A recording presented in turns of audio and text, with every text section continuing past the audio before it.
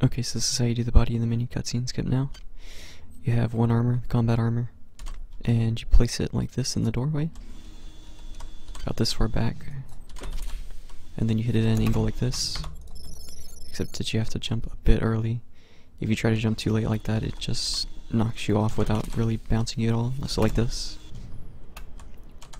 And if you hit it at a better angle, you can actually go a lot faster and not bounce up quite as much.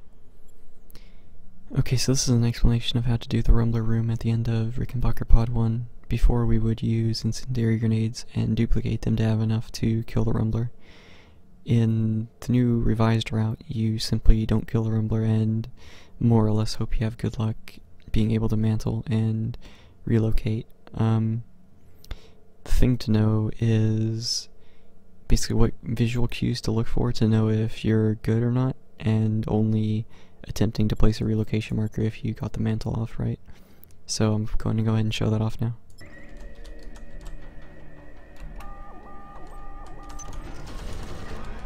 You want to kind of bump into the Rumbler sometimes, it seems to help. And you can tell that was a good relocation because you smoothly go up over this and you don't like stutter or anything. I'll try to do that again really fast. So you come in here. Here's Mr. Rumbler. Let's see if I can get a bad one. Nope, that was still good. Yeah, so you can see it's actually pretty consistent. So yeah, basically just don't worry about this guy. He's a big softie and not anything to worry about. This is the revised route for Rickenbacker Pod 3. It's very similar in the first half. The only thing is you basically skip the second half, so I'll just go ahead and show it.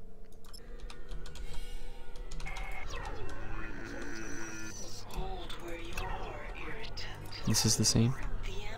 Once you're clipped into the ground, you want to go over here, place a relocation marker here, just straight ahead. Make sure you grab sharpshooter because that's now faster in the route. You want to hold crouch, hit relocate while not moving, and you'll be like this. And then you just want to hold left strafe and forward, and you just fly off this and down here to the pod. So you skip going over here and then down this ladder and then around to over here. And you only use 10 extra psi, so it's pretty good. Okay, this is to show off the new method for doing the body of the mini skip.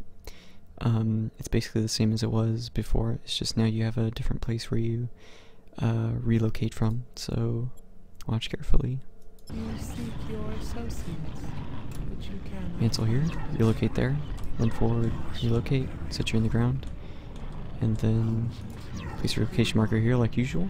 Go back this way, and you want to get on the seam right here, and about this far from the beige part there.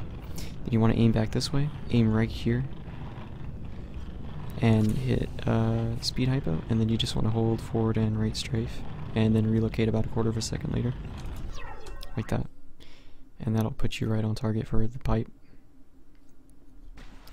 One thing to note is, compared to the old route, you do not want to hold lean forward or anything like that, just forward and right strafe.